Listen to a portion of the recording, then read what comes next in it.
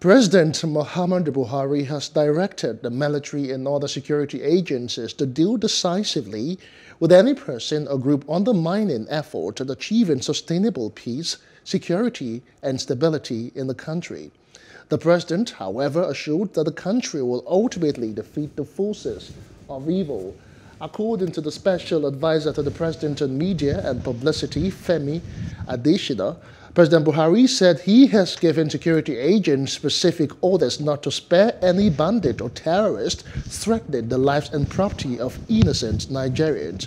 According to Adesina, Buhari commiserated with the government and people of Sokoto State over the recent loss of lives and property as a result of outrageous attacks by bandits and other criminal gangs.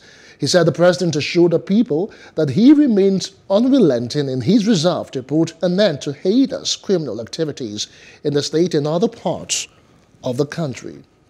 Hello, hope you enjoyed the news. Please do subscribe to our YouTube channel and don't forget to hit the notification button so you get notified about fresh news updates.